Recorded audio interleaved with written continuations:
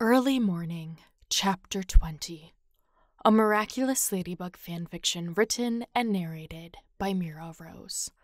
Artwork by Cat Saturn Art on Instagram. I will have them linked in the description box. Go check them out. Great artist. And we're at Chapter 20. You know the drill. If you haven't watched the previous 9 parts, they're in the description box. And leave a like, comment, subscribe, all the good stuff. If you don't know what to comment, put Marinette's Dilemma. Please enjoy Early Morning, Chapter 20. Marinette Dupang Chang, 6:10 a.m. Marinette's eyes stung as she watched Adrien stare at the box of letters. As it turns out, there wasn't just one letter for Cat Noir. There were dozens of letters, and neither of them knew which one was dated the earliest. And yet Adrien, who the letters were meant for, rather, who was supposed to own these letters, didn't open any of them to check.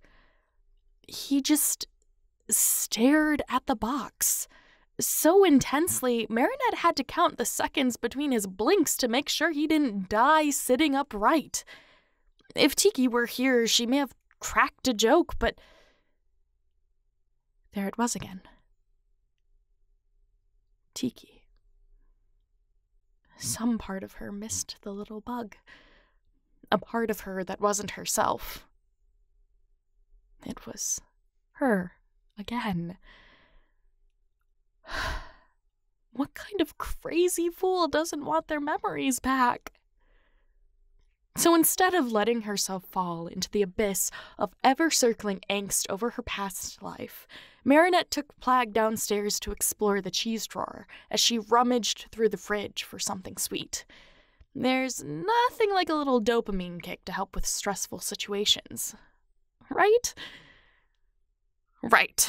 She totally wasn't getting something to eat because she couldn't sit there with a literal model chiseled like a statue to worship staring at a box of letters from an alternate version of herself.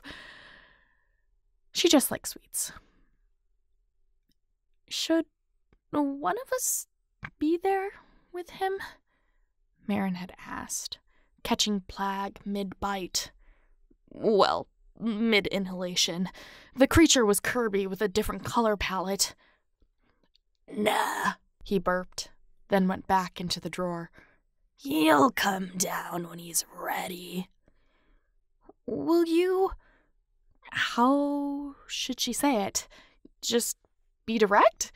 Will you tell me about Tiki? Who, Sugar Cube? Plagg tossed a cube in the air, wiggling around to catch it with his tongue. Sugar Cube? Gotta pay me first. You already ate your wages. Sugar Cube? Plagg obviously pouted at her sidestep. You guys were besties, I think. You think? I might have known who you were, but it's not like she and I got to go on little dates whenever you and Adrien's rendezvoused. You call her Sugar Cube? She has a sweet tooth. So what did she call you? Cheese breath? He belched, unbothered. Nah, she's too by the book for that. Just like you were. She's a rule keeper? And I'm the rebel. For someone chosen because they helped an old man across the street, we sure got lucky to have such good fits. Chosen? Had she ever thought about why she had a miraculous? How she'd gotten it in the first place? Yeah, Master Fu gave you it. Did Adrien never tell you? Marinette closed the fridge door with a sigh.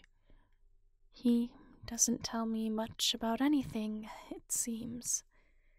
He means well, but he's just a kid.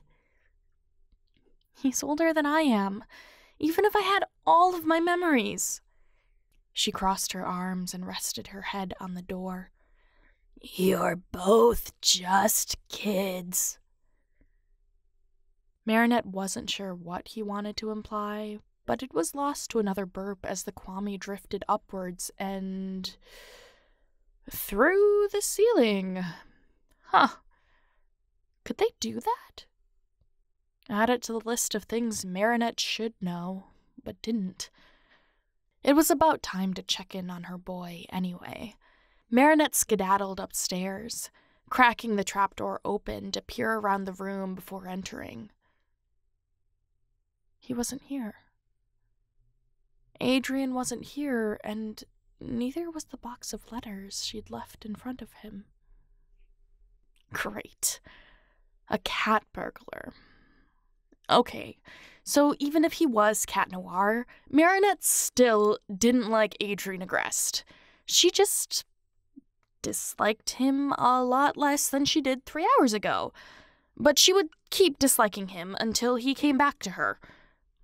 Marinette would dislike him if he actually skipped town, leaving her with an empty room and a half-edited story about the person she used to be.